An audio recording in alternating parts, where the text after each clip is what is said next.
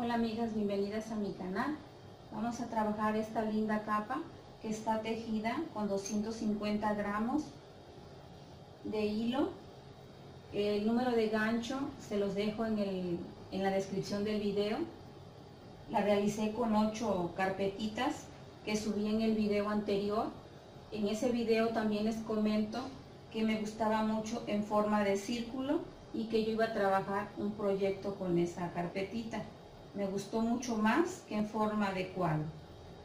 Aquí yo tengo 8. Ustedes, ¿cómo saber cuántas necesitan para su capa? Únicamente van a hacer sus brazos así, y si tienen la comodidad de que su capita, o sea, les quede cómoda, que les quede bien, con las 8 es suficiente, pero si les queda como ajustada, entonces necesitan agregarle otras 2. Yo le puse 8, miren, aquí tenemos 1, 2, 3 y 4 en la espalda. También la pueden realizar para falda, únicamente le agregan más, obviamente van a ocupar más material, tal vez unos 400 a 450 gramos para falda, ya que lo que es el abaniquito sí se lleva bastante hilo. Aquí en la parte de arriba, si ustedes son más llenitas y de busto grande, vamos a trabajar, como les comento en el video, una vuelta de una casita, 3 pilares, una casita, 3 pilares, y al final una vuelta de pilares o medio punto cargado, y por ahí van a pasar un cordón que van a tejer del mismo hilo de su capa, un cordón que ustedes pueden adornar con piedritas o bien le pueden poner una borla en cada punta. El caso es que para las gorditas no reduzcan tanto que la cinturen y parezca una falda, sino que le den la separación que yo le puse aquí en el video, que son de 3 cadenas, y no reduzcan ustedes antes. Yo reduje antes porque me queda a mí bien, pero si ustedes necesitan más ancho, le van a hacer así, o la pueden hacer con las 3 cadenitas hasta arriba, y ya con el cordón ustedes ajustan a la medida que necesiten. Vamos a empezar el video y espero que les guste y les quede bonita así como a mí.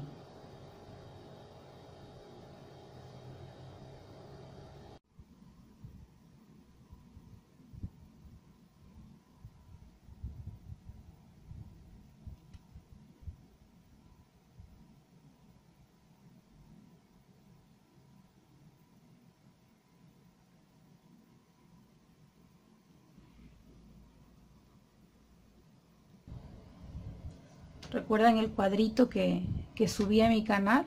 Ustedes van a encontrar cómo tejer el cuadro o cómo tejer nuestra figurita en el enlace de aquí arriba.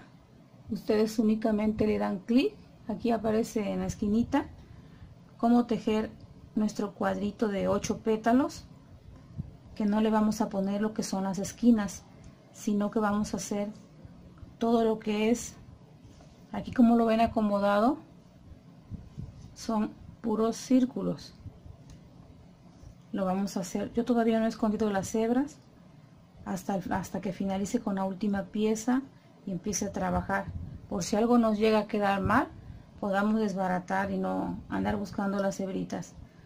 Es muy importante que marquen el primer círculo. Ese se hace completo. Lo marcan ustedes con un separador. Y a partir de ese empiezan a unir y van ustedes marcando. Pueden poner hilitos de colores o anotarlo en una libreta en caso de que les quede mal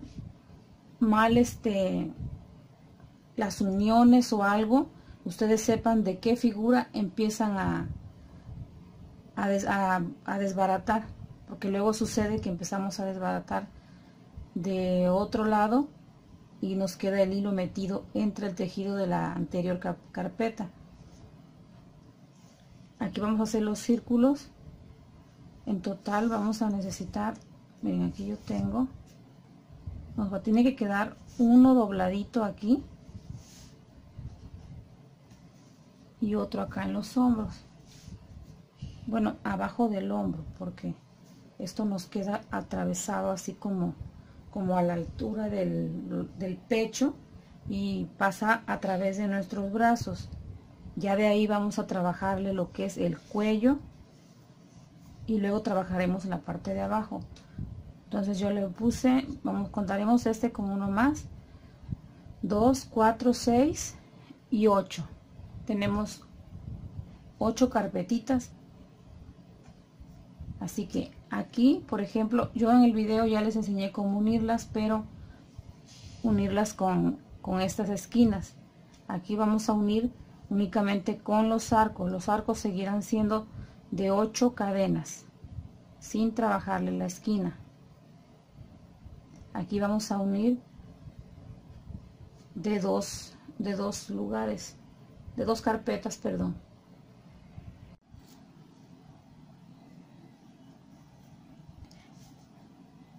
La segunda carpeta que empezamos a unir, así es como la debemos de tener. En el video ustedes van a encontrar cómo realizarla. La primera carpeta, como les dije, tiene que estar con todos los arquitos terminados, que son estos, que son arquitos de 8 cadenas. Entonces aquí empezamos a unir. Les voy a mostrar para que ustedes no se vayan a confundir al momento de unirlas y dejen en algún espacio menos. Por ejemplo, aquí yo uní y acá unimos. Se tiene que dejar 1, 2, 3 y 4 arquitos, ¿sí? 1, 2, 3 y 4 arquitos son los que dejamos. Y aquí está la unión. Aquí está la unión en este arquito.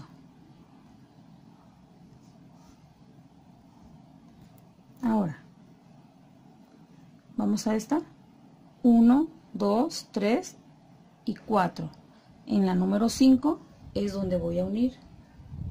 Ponemos un separador. Les estoy explicando los espacios que nos van a quedar en la parte de arriba y en la parte de abajo. Aquí empezamos a contar dónde está la unión. Aquí pongo otro separador y empezamos a contar de donde está el separador hacia la izquierda. 1, 2, 3 y 4. En la 5 ponemos el separador. Entonces, aquí si ustedes notan en la unión, únicamente nos quedan 1 y 2 arquitos. Aquí tenemos 1 y 2 arquitos. Así es como tenemos que marcar. Ahora, volteé lo que es el tejido. Aquí ya la carpeta de aquí ya la tenemos unida. Entonces voy a quitarle estos separadores. Ya les expliqué, dejé este porque aquí vamos a unir. Aquí ya está unido. Entonces aquí vamos a contar de nuevo en esta, porque vamos a unir esta carpetita.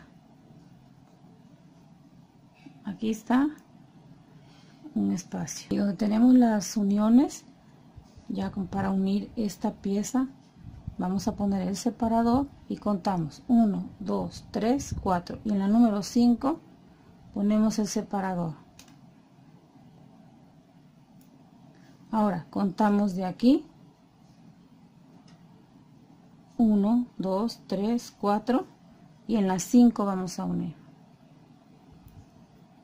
Aquí nos tienen que quedar 2 arquitos, 1 y 2. Pues aquí vamos a unirlo, ¿sí? Ahorita lo tengo acomodado así. Vamos a empezar a unir. Esto es para marcar. Esto solamente es para marcar.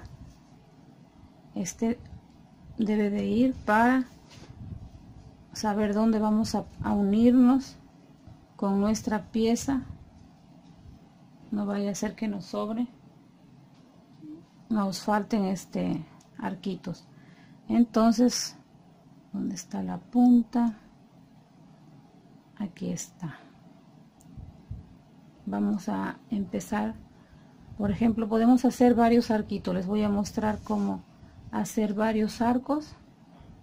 Hacemos 1, 2, 3, 4, 5, 6, 7 y 8. Y vamos a unir con medio punto, donde están las 5 cadenitas de la vuelta anterior. 2, 3, 4, 5, 6, 7, 8. 1, 2, 3, 4, 5, 6, 7 y 8. Bueno, aquí ya creo que es momento de empezar a unir. Llevo 1, 2, 3. Me puede faltar 1, 2, 3, 4, 5, 6, 7 y 8. Y medio punto. Aquí empezamos a unir. Vamos a unir donde está el separador. Solamente haremos 4 cadenas. 1, 2, 3 y 4. Ahí pueden dejar el separador. Vamos a meter el gancho por la parte de abajo y cerramos.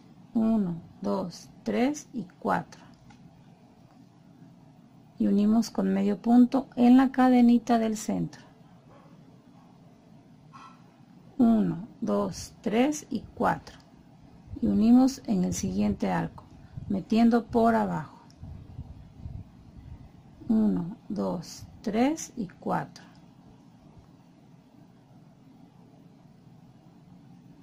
Y unimos con medio punto. Vean, así vamos. De nuevo, 1, 2, 3 y 4.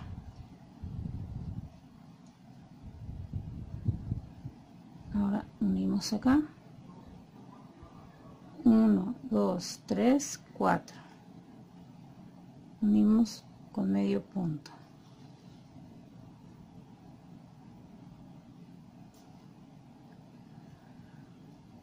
Uno, 2, 3, 4. Y vamos a unir aquí. 1, 2, 3 y 4. Unimos aquí. Bueno, de este lado, como ven, ya quedó unido. Aquí están los separadores. Nos tiene que quedar así.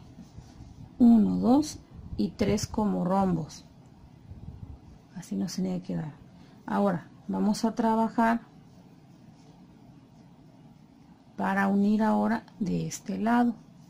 Pero primero voy a trabajar unas vueltas de arquitos de 8 cadenas. 1, 2, 3, 4, 5, 6, 7, 8.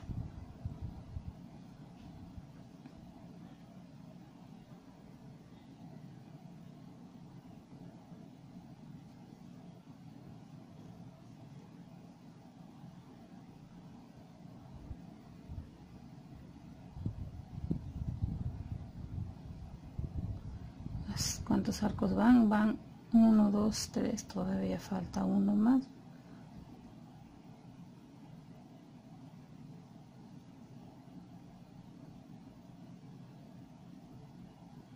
Ya de aquí que está la unión.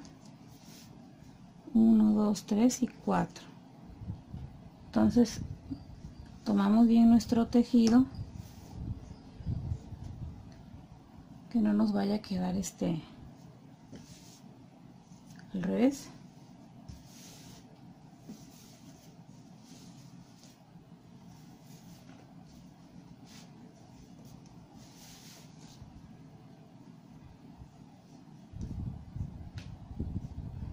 Y aquí vamos a unir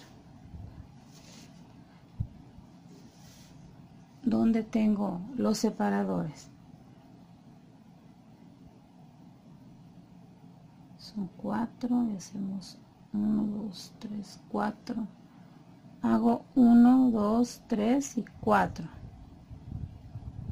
Y unimos donde está el separador.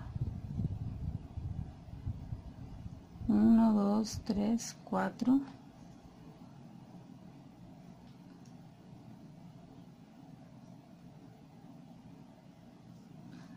medio punto. 1, 2, 3, 4.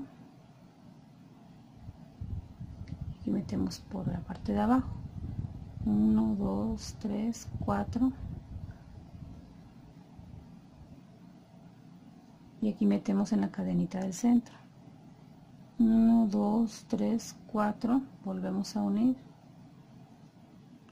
1, 2, 3, 4.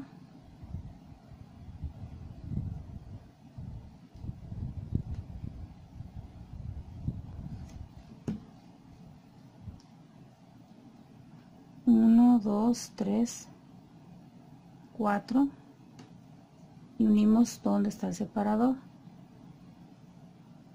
Si ustedes lo quieren meter entre el tejido, la puntada la pueden meter.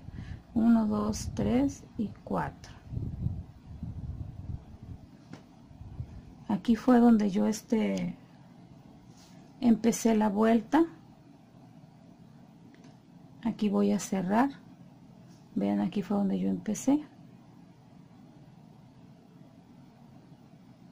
Y aquí cierro.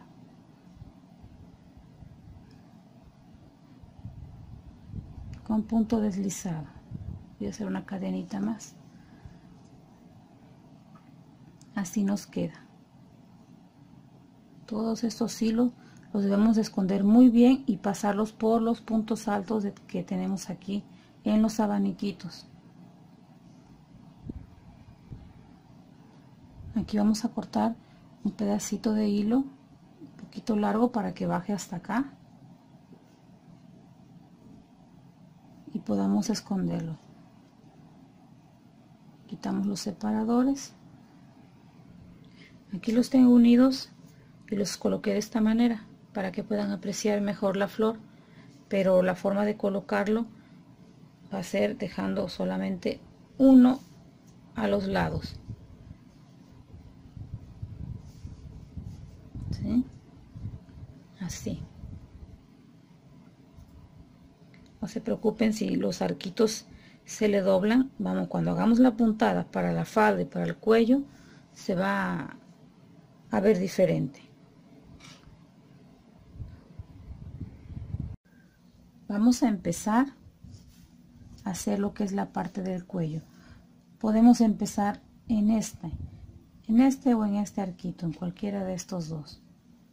Vamos a meter, son 1, 2, 3, 4, 5, 6, 7, son 8 cadenas. Vamos a dejar 3 y en la número 4, 1, 2, 3 y en la número 4 voy a meter mi gancho.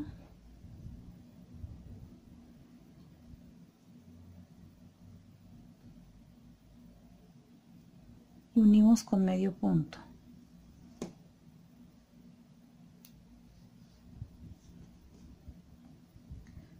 Aquí hago 1, 2, 3 cadenas, lazada, y en la misma cadenita voy a hacer 2 pilares más. 3 cadenas, lazada. En la siguiente cadenita hacemos 3 pilares o puntos altos.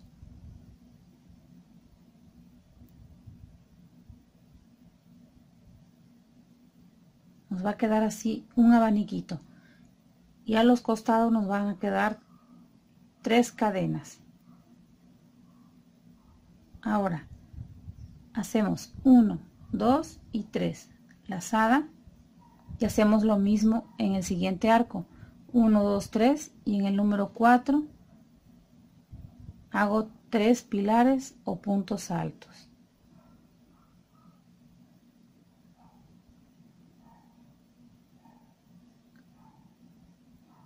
Tres cadenas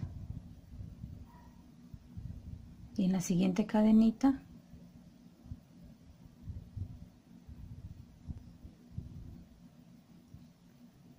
hacemos los 3 pilares.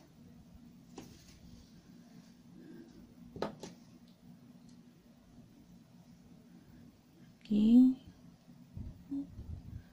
este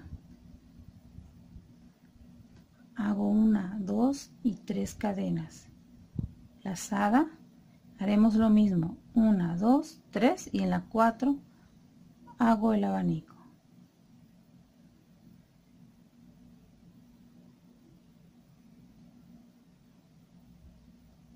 1, 2 y 3.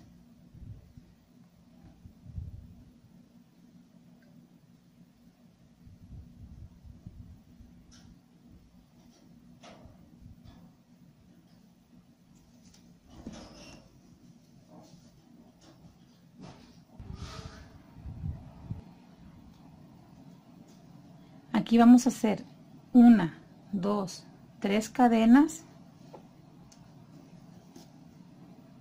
y haremos lazada, 3 lazadas, 1, 2 y 3, y vamos a meter el gancho aquí en medio. 1, 2, 3 y 4 sacadas. Hago 2 cadenas y de nuevo lazada triple y en el mismo espacio hago 1, 2, 3 y 4 sacadas. 1, 2 y 3 cadenas, una lazada, dejamos 3 cadenitas y en la número 4 hacemos de nuevo lo que es nuestro abaniquito.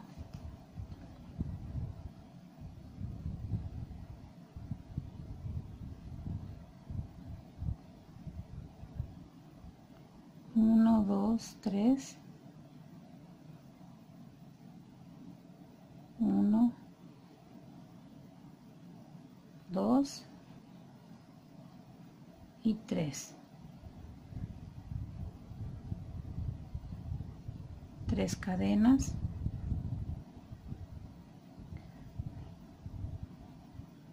Si ustedes el abaniquito lo quieren hacer más reducido, claro, tienen que ir viendo qué amplio les va quedando y si se ve bien, si no deforma lo que es la carpetita.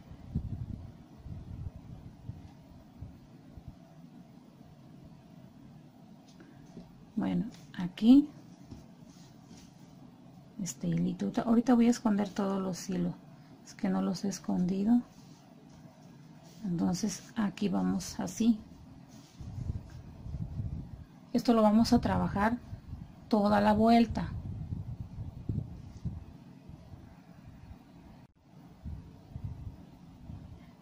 Ahora aquí cerré la vuelta. Vamos a empezar la segunda vuelta para la parte del cuello con punto deslizado para pasar al centro del abanico.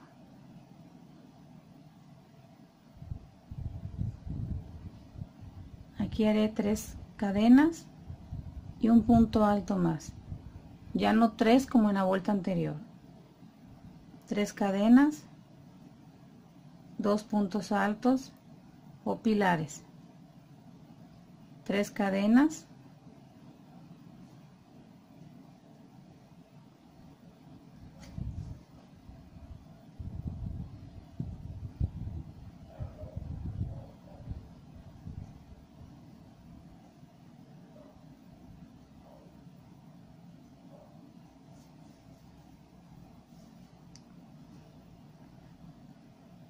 tres cadenas, 2 pilares,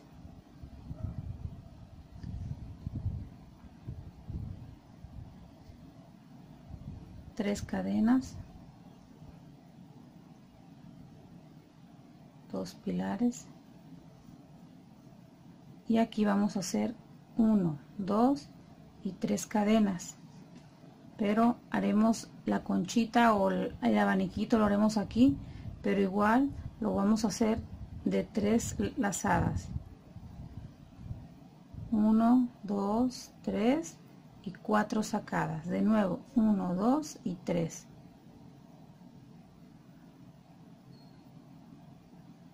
Aquí se le hizo un nudito.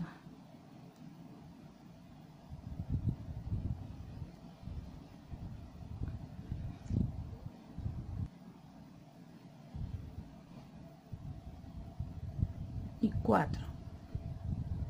3 cadenas, 1, 2 y 3 lazadas, y hago 1, 2, 3 y 4 sacadas.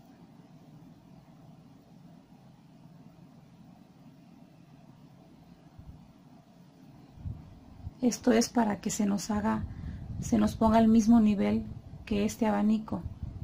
1, 2, 3, una lazada, y ya trabajamos normal nuestros abaniquitos de 2 pilares, 3 cadenas y 2 pilares.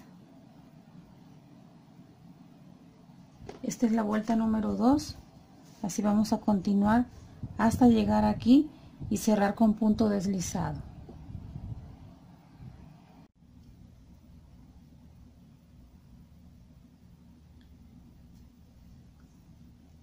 Aquí uní la vuelta número 2, vamos a pasar al centro.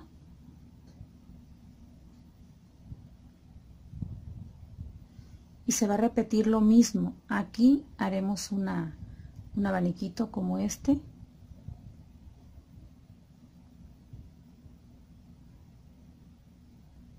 Los abaniquitos van con 3 cadenas de separación.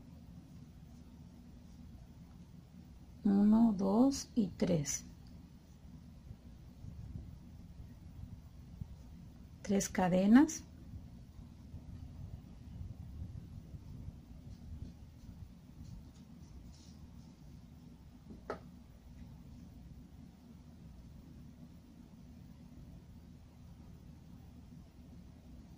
Uno, 2, 3.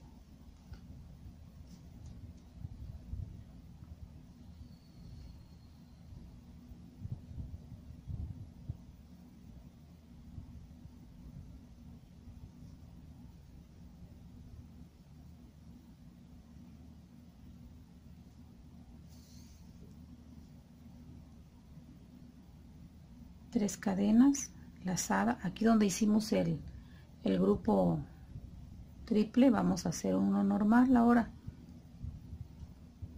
2 de 3 cadenas.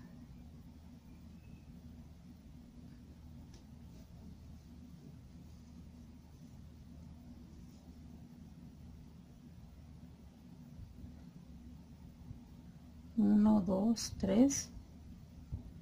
Esta es la vuelta número 3.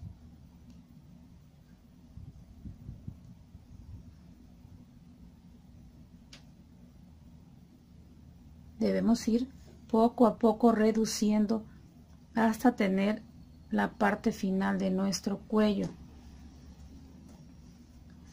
Vamos a terminar toda esta vuelta y yo regreso con ustedes. Quizá en la vuelta número 4, en lugar de 3 cadenas le ponemos 2, o continuamos todavía dándole unas vueltas más, exactamente igual. Así es como luce ya con todas las vueltas para reducir lo que será nuestro cuello. En total le di 12 vueltas con la puntada de abaniquitos. Es una puntada muy sencilla. Yo me había quedado con ustedes hasta la vuelta número 3. Aquí se las voy a tener en un gráfico, en una libreta.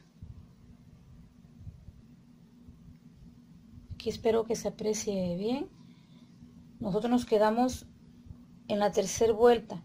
La primera vuelta, estos son los pilares que hicimos de 3 lazadas con 3 cadenas de separación. Los abanicos van con cadena de separación con 3, 1, 2, 3, 4, 5, 6. Hasta la vuelta número 8. Aquí yo les fui poniendo la vuelta número 4. Es exactamente igual a la vuelta número 3. La vuelta número 5 ya la trabajamos con 2 cadenitas de separación entre cada abanico. La vuelta número 6 igual, con 2 cadenitas de separación. 7 y 8 con una cadena de separación. La vuelta número 7 y la 8 con una cadena de separación. Y de la vuelta número 9 hasta la vuelta número 12 ya no vamos a ponerle cadena de separación, y aquí en el centro únicamente lleva una cadena los abaniquitos. También aquí en la vuelta número 7 y la 8 únicamente lleva 2 cadenas entre los abanicos. Este es el pequeño gráfico que les puse para que realicen. Todavía falta hacerle una orillita que va a ser el acabado. Puede ser medio punto cargado y después puede ser medio punto de cangrejo. El punto de cangrejo, si ustedes se lo quieren poner, o con el punto cargado, queda bien. Bueno, aquí donde cerré yo la vuelta voy a hacer una cadenita lazada en el siguiente pilar. Ya ven que son 2. En este pilar hago un medio punto cargado, lazada. En el centro hago medio punto cargado, lazada. Vamos a dejar un pilar en el siguiente, medio punto cargado. Aquí entre las conchitas, medio punto cargado. En el segundo pilar, medio punto cargado. En el centro, todo esto se va a repetir. Pongan atención donde les estoy poniendo yo el acabadito. Dejamos este pilar y en el segundo hacemos el medio punto cargado. En el centro, lazada. En el segundo pilar, en el centro. Claro, ustedes pueden hacerle el acabado que más les guste.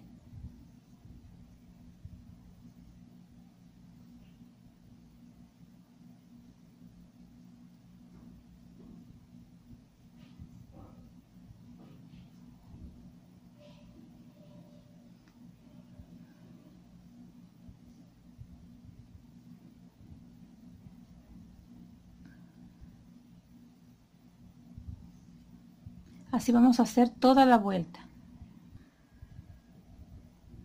Aquí ya vamos a cerrar.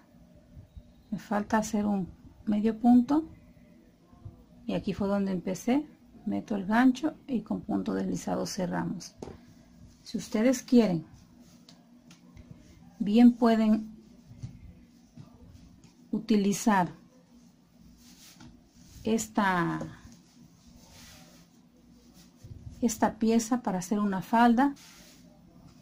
Aquí también le podemos dar otra vuelta de medio punto para reducirla un poquito más, de medio punto cargado. Hago una cadena lazada y así vamos cerrando sobre cada punto. Podemos saltarnos alguno para reducir.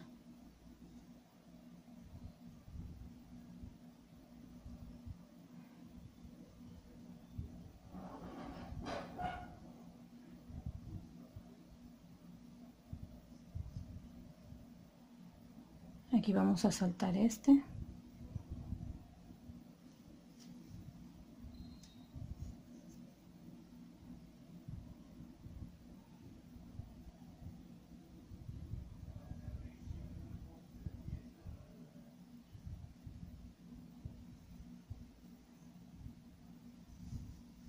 Así voy a continuar, le voy a dar 2 vueltas.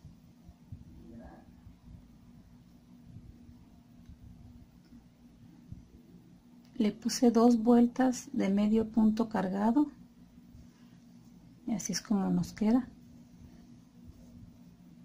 Este hilito lo vamos a esconder muy bien. Ahora estoy trabajando lo que será la parte de abajo. La primera vuelta va a ir exactamente igual como trabajamos la primera vuelta de la parte de nuestro cuello. Aquí la tenemos.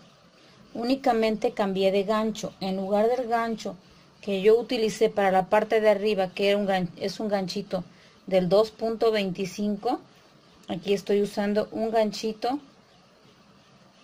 del 3.25. Sí, la diferencia es bastante.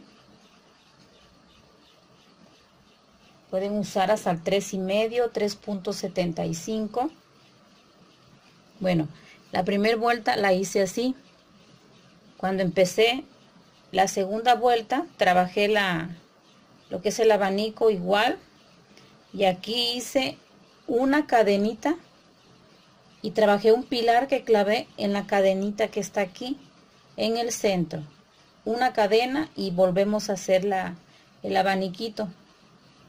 Aquí 3 cadenas, hacemos 3 lazadas y trabajamos 2 pilares triples. Aquí continuamos toda esta vuelta así, haciendo el pilar con una cadenita de separación de cada lado.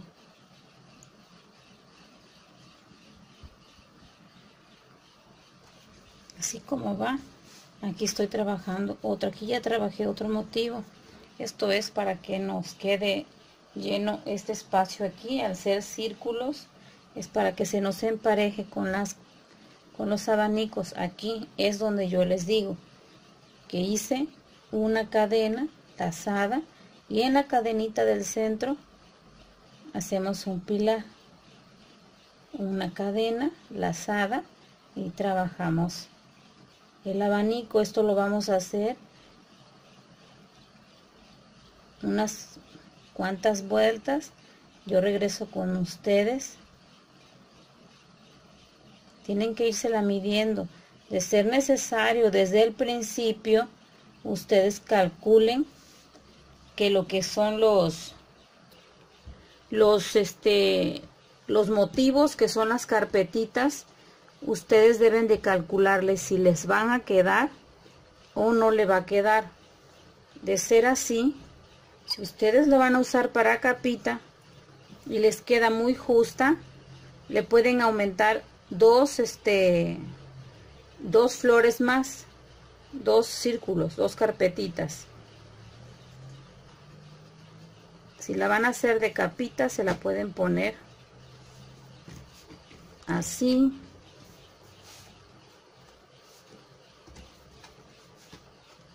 Pero agregándole, si les queda pequeña, agregándole, como ustedes ven aquí, esto va reduciendo para la parte del cuello. Para capita ustedes le pueden hacer, si quieren, si les llegara a quedar muy ancho acá arriba, le hacen únicamente una hilera de casitas, y después sobre esa hilera de casitas le hacen una hilera de pilares, y sobre la hilera de casitas pasan un cordón. Con eso ajustan ustedes su cuello. Y aquí, si les queda pequeño también, agregan una flor más, pero una para cada parte, o sea, serían 2 para capa. Voy a continuar así como estoy trabajando y regreso con ustedes ahorita que termine la vuelta.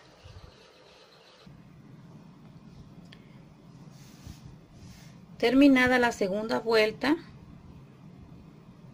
pasamos con punto deslizado, vamos a pasar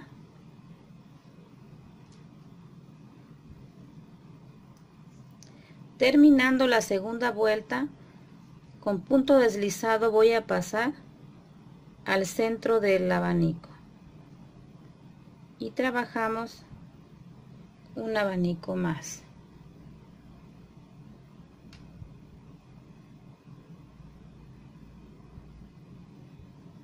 Tres cadenas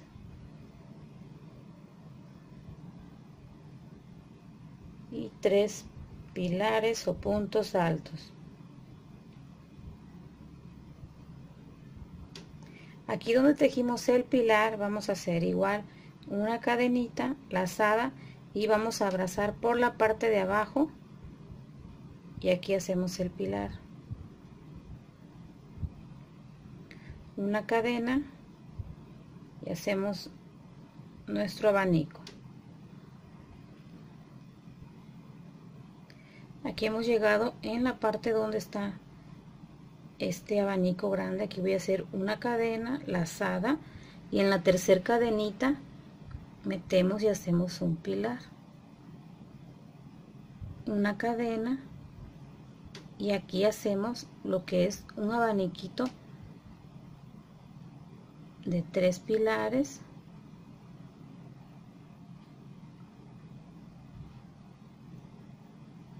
tres cadenas,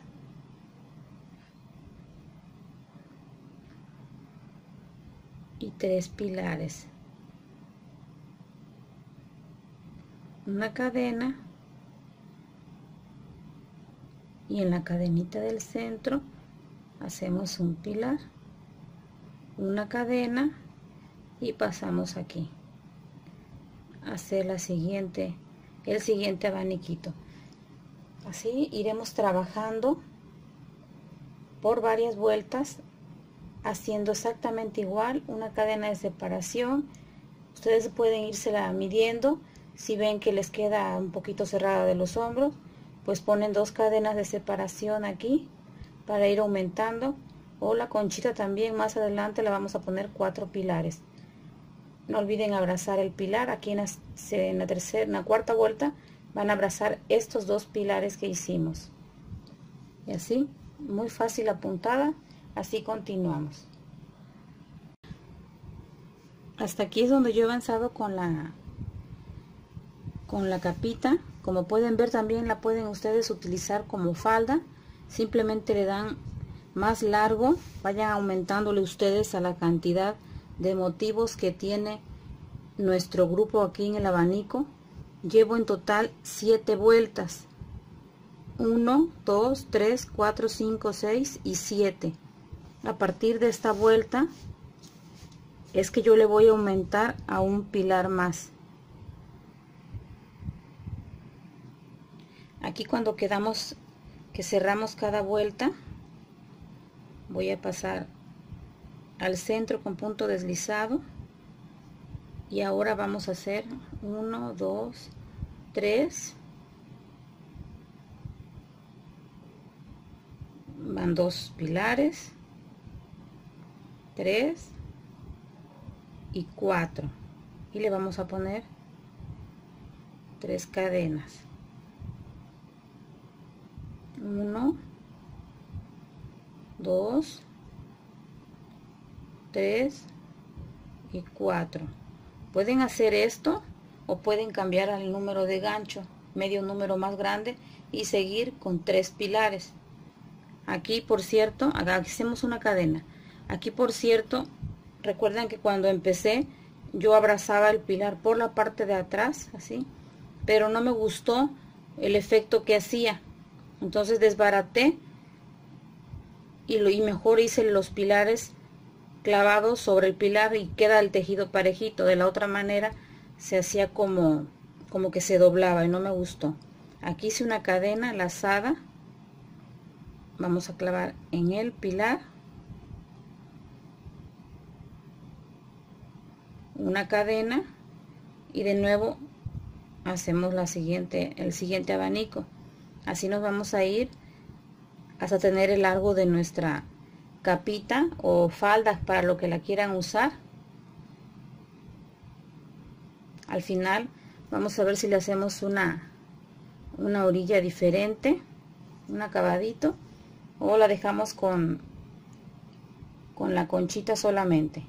Yo voy a regresar con ustedes cuando tenga todo el largo. Quiero que la aprecien bien para que vean lo bonita que se ve con las flores.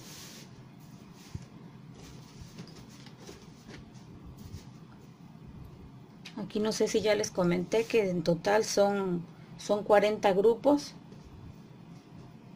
De estos son 40 grupos.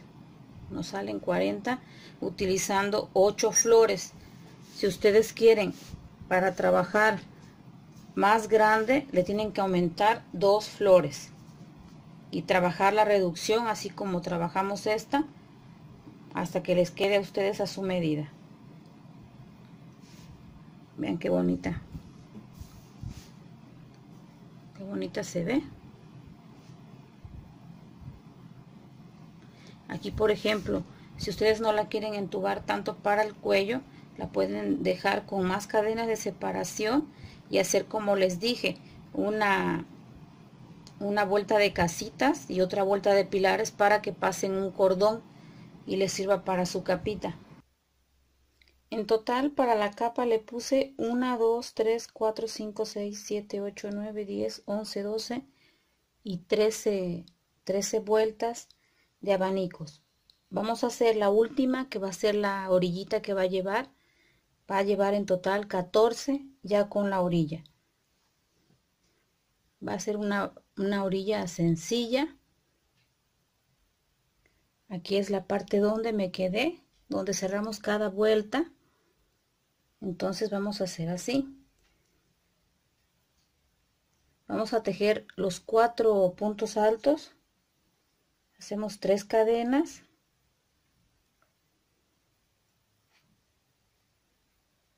Dos, 3 y 4.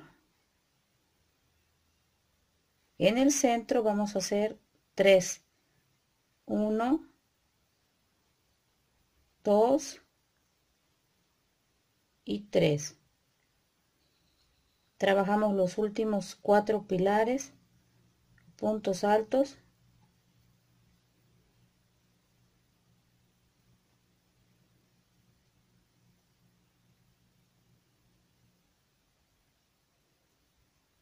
Así nos va a quedar. Y lo vamos a unir con medio punto sobre el pilar.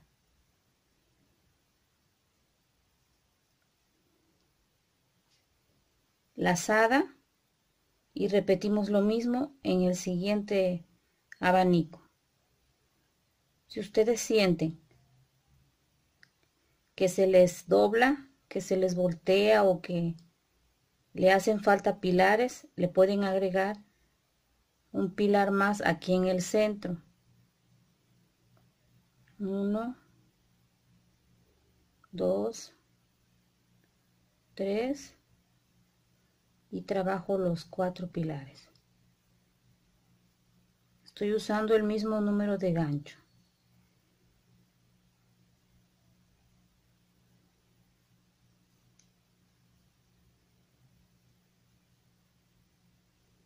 Aquí volvemos a unir con medio punto. Ya al finalizar le daremos una pasadita de vapor por la parte de atrás. Ahorita voy a dar toda la vuelta y cuando llegue aquí les muestro cómo unimos para que esto baje y cierre aquí. ¿Sí? Va a quedar bien, nada más le hacemos así. Yo regreso con ustedes.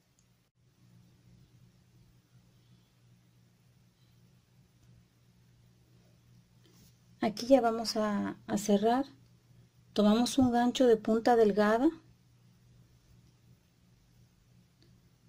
Hacemos medio punto. Y tomamos la tercera cadenita y hacemos punto deslizado. Y aquí vamos a cortar. Dejando un hilito largo para que podamos esconder muy bien. Ahora le vamos a pasar vapor para que todos nuestros abanicos que hicimos nos queden bien con bonita caída. Lo hacemos por la parte de atrás, como siempre les aconsejo.